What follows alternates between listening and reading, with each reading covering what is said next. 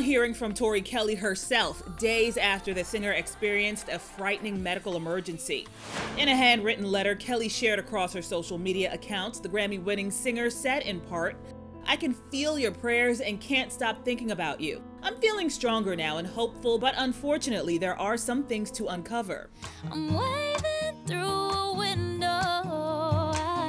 Doctors found blood clots surrounding the 30-year-old's legs and lungs after she passed out reportedly for a while eating dinner at a Los Angeles restaurant. Well-wishers on Tori's update include some familiar names like Elmo, gospel artist Israel Houghton, and supermodel Ashley Graham. There is another silver lining. Before she fell ill, Tori was getting ready to release her EP, Tori Friday, telling her fans she won't let this hurdle prevent the music from being yours. For Inside Edition Digital, I'm Stephanie Officer.